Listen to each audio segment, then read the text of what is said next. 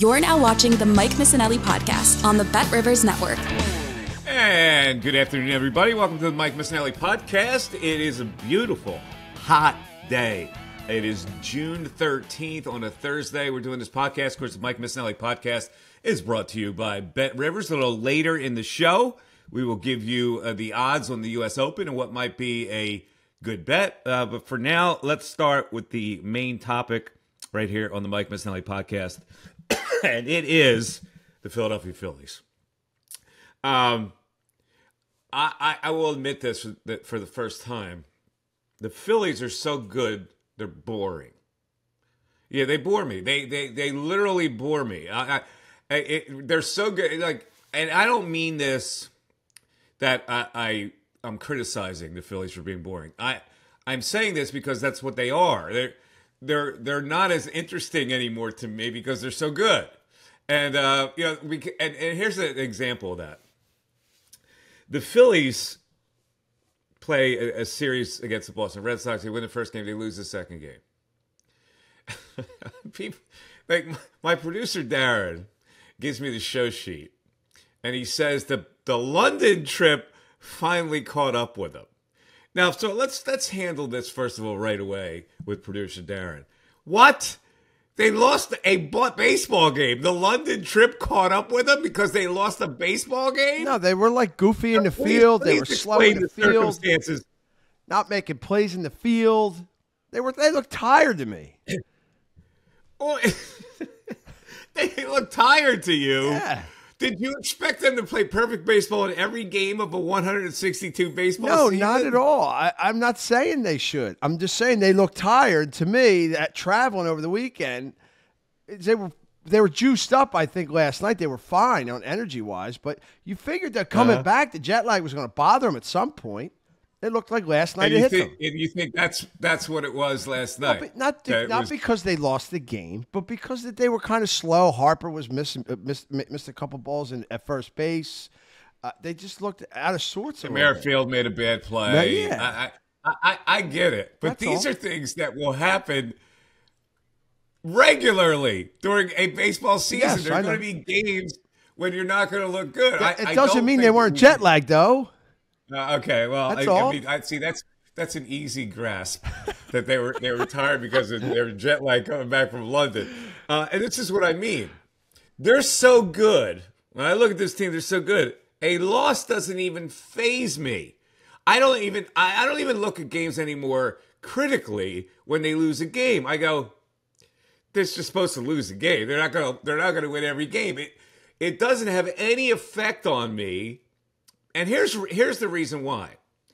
Because let's look at this situation, because the JT Realmuto situation has now popped up, and he's going to be out for 6 weeks. They finally decided you get that little meniscus clip. It's not a major surgery, but you have to go through muscle. It takes a while to recover from it. Now, the only reason, and let me just say this, I don't like Garrett Stubbs a little bit, and Rafael Marchand is not a prospect, okay? But it doesn't even matter. This is what I'm telling you here. It doesn't even matter that you'll have to go 6 weeks with Garrett Stubbs and Rafael Marchand because of one reason: the pitching rotation. Now, they took JT Realmuto out of this equation right for the time being. They already have a lack of primo middle-of-the-order right-handed pop. And from that standpoint, it's not a pleasurable situation for the Phillies not to have JT Realmuto in the lineup because he's got pop. Now, he's been slumping. I get it. Maybe the knee's been bothering him. But conversely, and the counterbalance to that is that Turner will be back and Marsh will be back. So, like, you can't even look at that as a slip-up because two guys that have kind of been on the sidelines are now going to be back to fortify your lineup.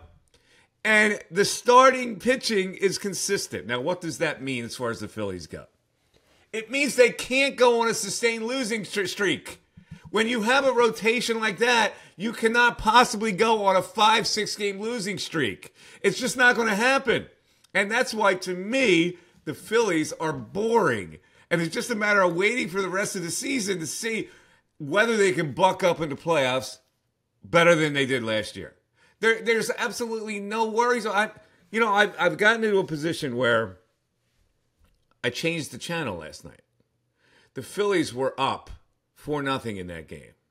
I changed the channel. I came back. The Red Sox are up 6-4. And I go, yeah, maybe I'll lose this game. Who cares? Like I've gotten to a point where a bad game from them doesn't even matter. JT Realmuto going out of the lineup for 6 weeks doesn't really matter because the name of the game has always been, and I know a lot of people don't like to hear this, pitching.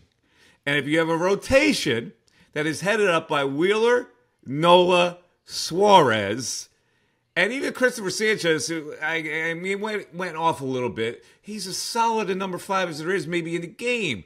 So you can't possibly go on a losing streak because your pitchers are always going to keep you in that. You lose 2 games. The guy pitching the 3rd game is not going to allow you to lose 3 games.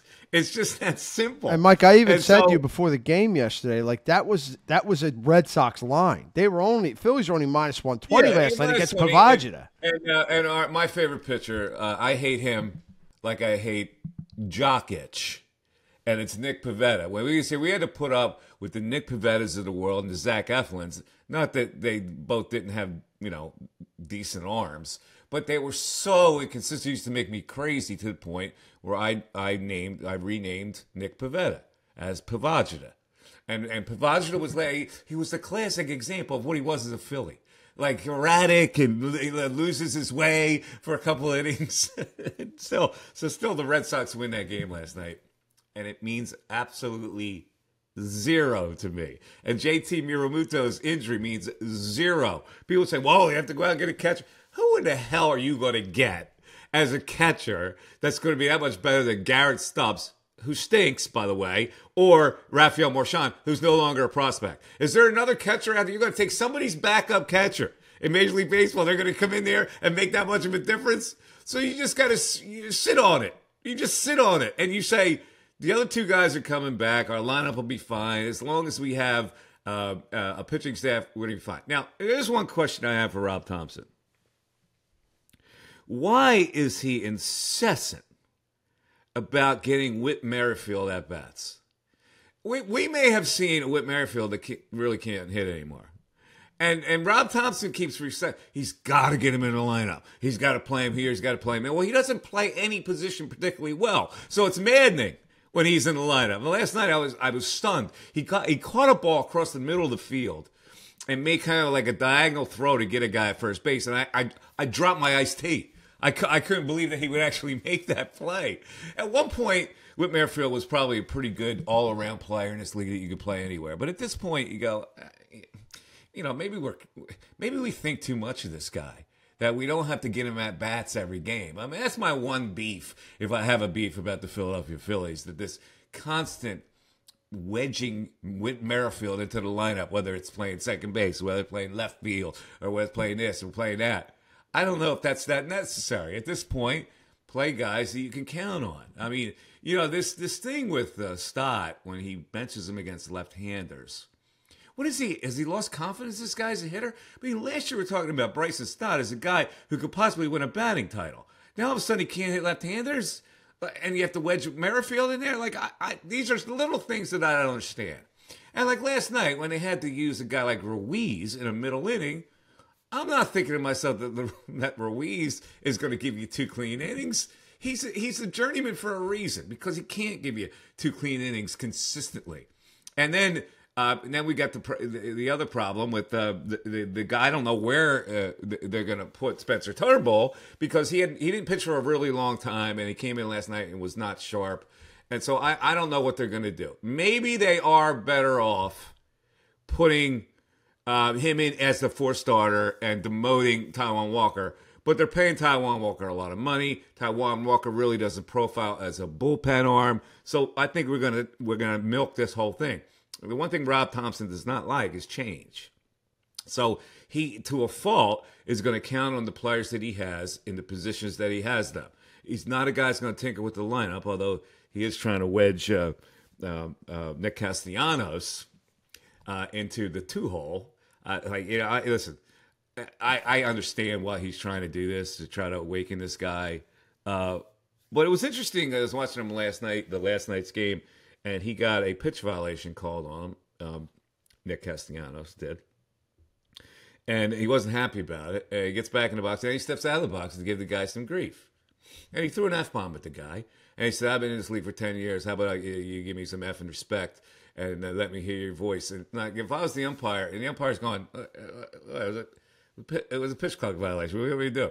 And so if I was the umpire, and because I would have been a smart ass in that situation, and the umpire, I think, held his, because he could have got thrown out of the game for doing that. But what the umpire said, should have said, or what I would have said is, okay, 10 years, get back in the box, 213. That's what I would have. That's what I would have said. Nick Castellanos would have straightened him out right away. Right? Like, wait, you're hitting 213. You're gonna bitch at me for a pitch clock violation that was your fault? Come on, dude. All right. Anyway, don't worry about the Phillies losing a game. It's not a big deal.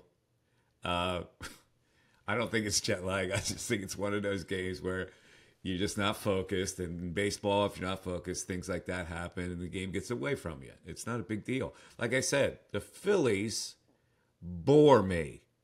And not in a bad way. They bore me in a good way because they're a really good team. And if I project who are the two best teams in the National League, there's two of them. One of the Phillies, one's the Dodgers. And hopefully that at the end of the season, they will be the two teams that face off against each other. Now I don't know about the American League. Are the Yankees better than the Dodgers? I mean, who knows at this point? But those are the three teams right now that are getting most of the attention, and justifiably so, because you can't make a case for any other team, really, that is as good as the Phillies at this point in the National League. It's not the Braves. They are falling off the cliff without Acuna. What in the other division? I mean, is it the Milwaukee Brewers, the Chicago Cubs? I mean, seriously, it's not. There's really nobody. So let's just relax. Like, enjoy a baseball season. If they lose, they lose. There's no sense for panic. JT, the absent JT, not going to hurt him that much because of the factors that I mentioned. They're going to get two guys back, including Trey Turner, and the pitching staff's not going to let them go on an extended losing streak. And that's comfortable as a fan when you know your team can't possibly blow it. Like, suppose you were the Mets. The Mets are a team that can go on a losing streak because they stink, and it's demoralizing to a fan base. We are lucky as a Philadelphia sports fan base for what the Phillies present to you every night. Darren, your thoughts? Yeah, it was jet lag. That's number one. This team is deep. That's a jet lag. That's a typical sports radio. Like, I can see a sports radio guy come. I think it was the London trip finally caught up with them. They were terrible. It's like, dude, They were. It's a 162-game schedule. You're going to lose the game, and you're going to look bad in a certain game. It's physics. It's science. Jet lag. It catches up with you. Look, this team is deep. I don't worry about this team. The pitching, and I have to say this, and you never do, but please, you have to start saying this for my own so I can sleep at night. Barring injury to the pitching, they will be fine. They have the best rotation in baseball. Sanchez lost a little bit last night. That's okay. He's a strong four. He might be the best five in baseball, but he's a strong four. Their top three on most nights are nearly unhittable this season. That's incredible. Marchand is not a prospect. I never thought – I watched that game last night, and I thought, really wish Stubbs was playing. That's the first time I ever thought I would – first time I ever thought that, and probably the only time I'll ever think that. They're so deep. Dahl out of nowhere. I mean, and we forget he was the number one pick overall. He was an all-star in 2019. He just hasn't been healthy. But they have depth on this team. Dombrowski's built a pretty deep roster. I'm not worried. I do think they're going to go out and get another bat before the trade deadline, though. Well, in that case, Dahl will be back in AAA. He's not long for this. He's not going to stay on this team. No, I don't think so. By the way, with Turner and Marsh coming up, you're going to do a little gloating because you and I both know who's going down. Who? Your boy. The Who's one my you're boy? going to say you were right about all along. Johan Rojas is going to go down to AAA. He's not going not anywhere. hitting, and his defense is like going First backwards. of all, wait, on what planet do you think that now they're going to send Rojas down? I just have a feeling. Who are you going to put down? A story where they like Marsh better as a left fielder. So who's going to play center field? Rojas isn't going anywhere. Okay, who's going down? I don't know. It's they may move Pache in a trade or DFA him, but they're not going to demote Johan Rojas. But they've got to do that. He's hitting 231. That's fine for them. I have a feeling that he's going to go down AAA. He's not. All right, I'll tell you what. I will bet you a sawbuck right now that Rojas doesn't go down. Okay. All right. What's that? He's What's a sawbuck, Mr. What's that, $5? Why would they do that with him? Listen. I don't know who you send down right now. That's my point. You don't send Rojas down. You get one center fielder. You can't send Pache down unless you move him. Because he's going to get Pache. He'll get claimed. Listen, JT's on. They don't have to send anybody down, really. With JT on a DL, they got an extra spot now. Well, they do, but they don't. You got to have Marchand up. You have to have two catchers. There's no way that Rojas is going. I thought you'd be all over that because you can't wait to wave that flag. No, I know how the Phillies don't have any desire to send him down. They don't think he's struggling enough to send him down. He's hitting 230. That's fine for them. You know what? You're probably right. I just don't know who else you put down at this point. But they're not going to send him down. He's not the guy they're sending down at this point. All right. It's June. Now they're going to send him down? No. All right. They're not going to send him down. All right. First of all, you should have been banned from having any baseball opinion at all once you put the Phillies were jet lag, cause it happens. It's science. Yeah, you should have been. I should have really hooked you and put your mute button on after that. So baseball writers get jet lag, let alone the athletes. Phil already told me the Phillies were jet lagged, that's why I lost in Boston, and they're sending Rojas down. Two of the most erroneous points that anybody can make. I mean, I'm back on Sports Talk Radio. Some idiot who thinks he knows baseball is calling in. All right. All right, let's move on.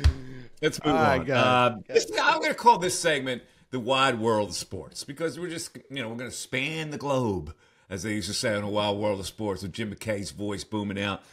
Nothing really substantial that you can sink your teeth into, but a bunch of varied topics that we should go over. Number one is the NBA Finals, which is all over but the shell. The only thing you could think of, the Dallas Mavericks have enough left, and with the Boston Celtics, would they rather win it at home in Game 5? But I think that Dallas is dead now, and I think it'll be a sweep, and Boston will win. Interesting last night. I've been saying for a long time that the Mavericks just don't have enough scoring to deal with Boston. And in a situation where Boston's so smart, they hunt down Luka defensively, and because they know he can't guard, and he's not a willing guarder because he's the guy that saves a lot of his energy just to play on the offensive end. He had been playing decent defense in the playoffs to this point, but obviously they are hunting him down and get him in situations where he has to guard somebody and he can't do it. Conversely, the Boston Celtics are so well versed. They dare you to double, which Dallas does every now and then. They scramble around and they move the ball so good that anybody's got an open shot. I mean, this is a team where 5 guys on the floor at any single time can kill you. And that's what they've been doing. And Tatum and Brown are playing at a high level. They don't even need Porzingis to close the series out. And he probably won't play the rest of the series. Boston wins it in 4 or 5 games. Now, I don't know. Listen, I don't know what credence people give to a guy like Brian Windhorst. I don't consider him a X and O basketball expert. And I don't consider him a foremost NBA analyst that I must hear from. Because basically he got into the business he was a small town newspaper guy who covered LeBron in high school. And then the LeBron phenomenon, and he was on the inside of LeBron, and that's how he made his career. And he's made a good career for himself. I don't begrudge him a good career. But if this criticism came from an ex-player, or a player analyst, then I would give a little more credence to it. But let's hear Brian Windhorst rip into to Luka Doncic for his lack of performance in these playoffs, especially last night. Luka and Kyrie combined for actually more than Tatum Brown did, but Luka fouls out late. I just wonder your reaction to that whole sequence.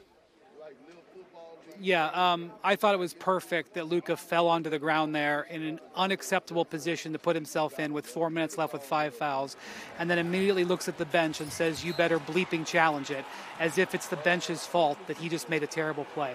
I'm standing here in the Mavericks tunnel.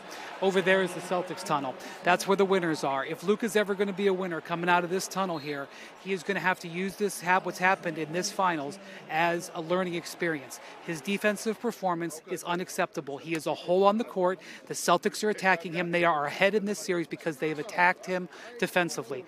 And you've got a situation here where Luka is complaining about the officiating. They have begged him. They have talked with him. They have pleaded with him. He is costing his team because of how he treats the officials. He's a brilliant player. He does so many things well. They are here because of how he did. His performance in this game is unacceptable and the reason why the Mavericks are not going to win. He's got to get over this. And the fact that he came out after the game and blamed the officials showed me he's nowhere close yet. So maybe over the summer somebody will get to him because nobody with the Mavericks or anybody else in his life has. And that's where the Mavericks are at this point. They're never going to get to this tunnel with the trophy if he doesn't improve those aspects of his game. Brian Windhorst, I'll leave it right there. I appreciate your time, and hopefully we'll talk again this series. You think we get to a Game 5 Monday or no? I'm very interested to see what Luka does on Friday. The 18th banner is coming to Boston. The duck boats are getting loaded up at some point. I want to see how Luka reacts because he owes his team a better performance in Game 4. Brian Windhorst, thank you so much. All right, that is Windy giving you the scoop on Luka. Kind of buried him there. Now, I was playing golf today with a guy who's an ex-NBA official. I won't identify him. But Tim Donaghy? No. No. And Luka is, let's face it, he is a stone baby brat. And the guy was telling me, well, you know why he's like that? Because he never got his ass kicked on a schoolyard. When you act like that on a schoolyard, somebody kicks your ass. And he never did because he became a pro when he was 13. So he never really had the horse scrabble 5-on-5 full court where it's heated and the whole bit. And he's a pain in the ass. He really is. And last night, he was such a baby whining about fouls that he cost his team like 2 buckets. He falls down and he's yelling at the official. The guy's a great talent. But there's something that has to be done with this guy. And I don't know who can do it. I don't think his teammates are big enough to send that message. I know that coaches aren't anymore. I know Jason Kidd tried to say he's going to have to, they're hunting him down. He's going to have to defend. But the thing about the NBA, if you're a great player, you can do anything you want. And it doesn't matter what a coach can't even tell you that you got to buckle down because once that coach does that, then you lose the player. And the player goes, I move on with the coach. The NBA players have all the power. There is not a coach in the league anymore that has the power. Now, you can look at Popovich or you can look at, maybe the guy in Miami. Very few coaches have the ability to really steer their players. If a player bails on you, you are done. Now let's look at the situation in Cleveland, J.B. Bickerstaff. He did a pretty good job with that team. They got into the playoffs. All of a sudden, they looked like they were on the rise. The star player doesn't like him. Sayonara. See you later. And this is what the NBA has created. They have created monsters out of their star players. Look what happened with the Lakers. Darvin Ham didn't do that bad of a job. Once he doesn't have the support of his 2 stars, what has to happen? You're compelled to make a change. Now, if you think J.J. Redick is going to take that job and have and hold some kind of sway over his star players, you're absolutely crazy. The NBA has become a league that is really just a monster run by stars, and nobody has the ability to coach to the extent where you can coach discipline. You have to get the right players that fit, that buy in. And how many times really does that happen? It is very rare when that happens. Now, it's happening in Boston this year. It happened in Denver the year before. But once a star player bails on you, you are done. And you can look at any other league. You could sustain that kind of a blow. But when a star player on a 5-man team does that, you are cooked. And so that's the bottom line for that. All right, let's move on. Jerry West, speaking of the NBA, passed. And it's a shock to the basketball world. Jerry West considered one of the NBA's great players ever. And so I like to do this when I go, okay, how great of a player was he? And I like to rank the players. Now, I don't put centers in my ranking. These are just players that I believe have more of an all-around game. Centers are a specified category. Like, I can never put Wilt or Russell in a list of all-time great players, or Kareem for that matter. They just play a different game.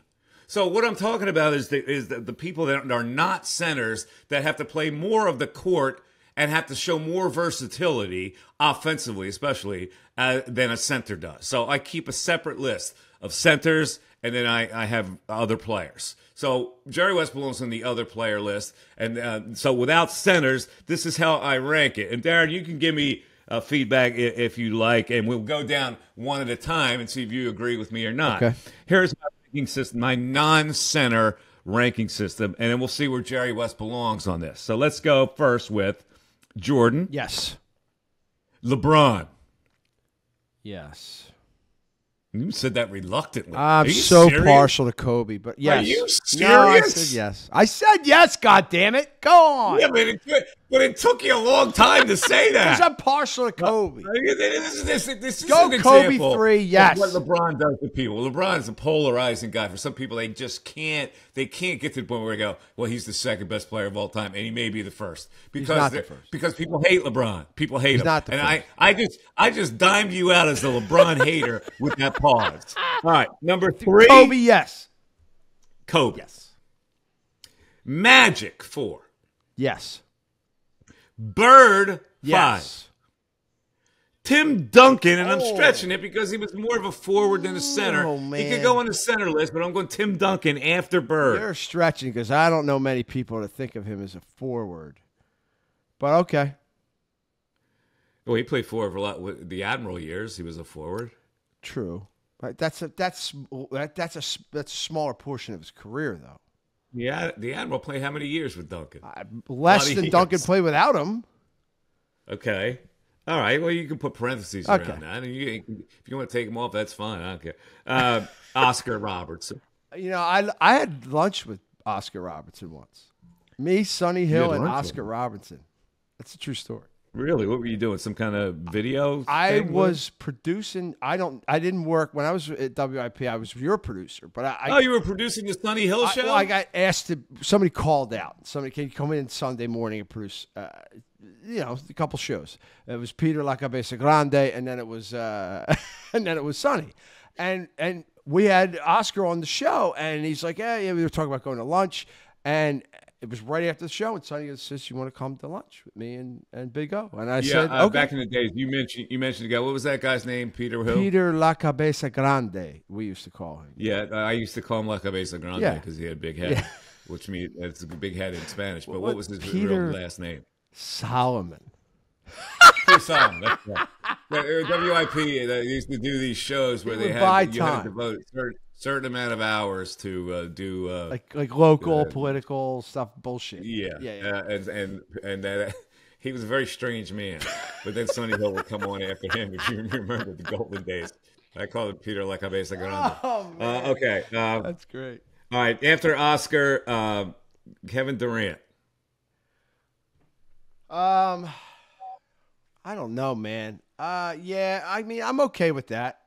You're getting into an area where I'm not the. You're getting into the area where I'm not the expert to say you're right or wrong. You know what I mean? Like I'm not. Like basketball is not. First of all, that name should come automatically to your head. I know who Kevin Durant is. I'm just wondering who. Well, I know exactly who he. I know exactly who Kevin Durant is. He's that kind of status player. My point is, I don't know if he's right. And after KD, I have Jerry West. So if you're not including Duncan, it's Jordan, LeBron, Kobe, Magic, Bird, Oscar, KD, and Jerry West. That's my list. So that makes Jerry West 8th on the all-time list. There you go. Here's an example of a guy who can do anything he wants. We just talked about NBA players can do anything they want. Aaron Rodgers has that status of a guy who can do anything he wants. Now, he's a total wackadoo. And if you're a fan of the Jets, you roll your eyes at this guy. Like we roll our eyes at Donovan McNabb. Aaron Rodgers is Donovan McNabb times 25 as far as weirdness go. So he missed the Jets minicamp, and the head coach, Robert Saleh, said it was an unexcused absence, and he had to double back on it. Nobody knows where he is. He might be in another retreat. Who knows? He might be where Aaron prepping for Rodgers RFK Jr.'s campaign. He might be doing that. He might be in a political. Who knows? But he decided to blow off minicamp, and they don't even know where he is. That's a guy who knows that he can get away with it. Like, look at it. I go, would I blame, if I was Aaron Rodgers and I want to go to minicamp, would I care? And I go, probably not. They set him up to be the messiah for the whole franchise. So he's going, what responsibility do I have to go to minicamp? I don't want to go to minicamp. I'm a star player in this league. I'm a veteran. They need me more than anything else. I can do anything I want. That's the classic example of what these kind of athletes can do to a team. It's changed. The whole landscape has changed. There are not many that have his status. And I don't even know if he has the status anymore, to be honest with you. I hate that we're talking about it. In his mind, he's got the status. He can do anything he wants. And he decided, I'm not going to go to minicamp, and there's nothing you can do about it. And he's right. This is a non... The whole thing about this is, we can sit here in anguish and resentment for today's brat sports stars. But the bottom line is he's got all the power. And oh, God, to you. This is a non-Darren sanctioned subject to talk about. I don't want to talk about it. I can't stand this guy. First of all, his best days are so far behind him on the field. We don't know that. Yes, he they missed all are. last year. We don't know if his best days are behind him. Really? Yes. Were the best days behind Tom Brady? We're going to compare him to Tom Brady now. No, I'm saying you could have made the same case for Tom Brady. His best days weren't behind him. But at what point? Yeah. At what point in his career are you talking about, Brady? When he went to the Bucs. I mean, when he went to the Bucs, everybody thought his career was behind him, and it turned out he wasn't. So you can't say that about Aaron Rodgers. My point is, whether it is or not, his teammates can't even say anything to him. Like, his teammates can't even get upset because they go, "Oh, he's the man." If we don't have him, we're crap. It's like it's an amazing situation in pro sports anymore, where certain people just have all the power. It doesn't belong to the organization anymore. It doesn't belong to the owner, the general manager, the head coach. It belongs to the star player. That stuff's going to get old quick, though, Mike, with his teammates, right? Isn't he going to wear thin? Don't you think? He may wear thin if he can't play anymore. But if he can play, they wouldn't care what he does. Well, they don't know. He's never there. How do they know if he can play? He doesn't feel, a guy like Aaron Rodgers doesn't feel the responsibility of being a teammate anymore. He has been set up as he's the bigger than a teammate. He's like, he can do anything he wants. The Jets, how much did they spend to get that guy? He's supposed to be the savior of a woe-begone franchise. He knows it. They know it. The team knows it. The players know it. And he can go, yeah, I'll tell you what, tomorrow I'm just going to show up in a Hawaiian shirt and wave to you from the street. And you can't do anything about it. All right. The U.S. Open is going on right now. And I have some odds for you. Obviously, the betting favorite. These are the Bet Rivers odds. And the betting favorite is none other than Scotty Scheffler. So let's look at some of the odds. Now, Rory McIlroy's odds have just changed. He must be having a good day. As we're doing this podcast, we're not watching the Open. But Rory is at plus 400 right now, and he leads the odds. Scheffler is plus 450. Ludwig Oberg is plus 550. Had a good day today. Patrick Cantlay came out of the gate at 5 under at Pinehurst number 2, a really tough course. He's plus 750. DeChambeau is plus 1,000. Xander Schauffele plus 1,200. Koepka at plus 1,800. Colin Morikawa also plus 1,800. And then we get Tony Finau at plus 2,200. and then it falls off. Tommy Fleetwood, Corey Connors, Terrell Hatton, and then like my dark horse is at plus 5,000. And that's Cameron Smith. Now, I don't know what he shot today. Maybe he's plus 5,000 because he didn't get out of the gate very well. But if I was going to play a top 5 finish right now, I would select Cameron Smith. But the Bet Rivers app has all kinds of odds. Think about that. You can play a golfer against golfer. Like they'll have it set up where they force some golfers, and they gave you 2 golfers and set odds for who's going to have the better day, which is a lot of fun when you're playing the odds. All right, that'll do it for the Mike Missanelli podcast. Thanks for listening. We're a little long today, but we got all bounced into a lot of subject today. We appreciate you listening. Tell your friends and neighbors that the Mike Missanelli podcast, all you got to do is Google my name, Mike Missanelli podcast. It'll pop up. You subscribe on any podcast network, Apple iTunes, Spotify, Google, Amazon, whatever. Tell your friends it's free, and we'll come to your inbox every Tuesday and Thursday normally. Have a great rest of the day. It's going to be hot. It's going to be hot, hot, hot coming up, so stay cool. I think I'm going to play golf tomorrow. Let me just tell you a little something about my golf game right now. It stinks, okay? And I keep going. I'm playing baseball and golf. Like I played a baseball game yesterday, came back and played golf today. I'm gonna play golf again tomorrow, and a baseball game on Sunday. It's too much, and that's why it's affecting my golf game. I literally am horrible right now, and I can't stand myself. All right. Oh, one other little. I don't understand why you have back and hip problems. You keep playing all this baseball and golf. I don't understand. I don't get it. That's the problem. Back and hip problems, and and it's not conducive to playing well. One other thing that people have been asking me about on Twitter yesterday, my old station fired their general manager. This was the same general manager that decided not to renew my contract 2 years ago, almost to the day. He's gone. I don't know what's going to happen at that station. I will tell you this, however. That station, in the last couple of months, has made me an offer. I can't tell you much more about that because if the offer was satisfactory to me, I probably would be on the radio. But at this point, it is not. So with new management coming in, I have no idea what will happen here. I just want to say this. I am committed to this podcast, and I'm going to do this podcast for a really long period of time. And the other stuff really doesn't matter to me. If it happens, it happens. If it doesn't, I'm good because I like spending time with you here on the podcast. For Darren, I am Mike Missanelli. Have a great rest of the day, everybody, and we'll talk to you next week. Bye-bye.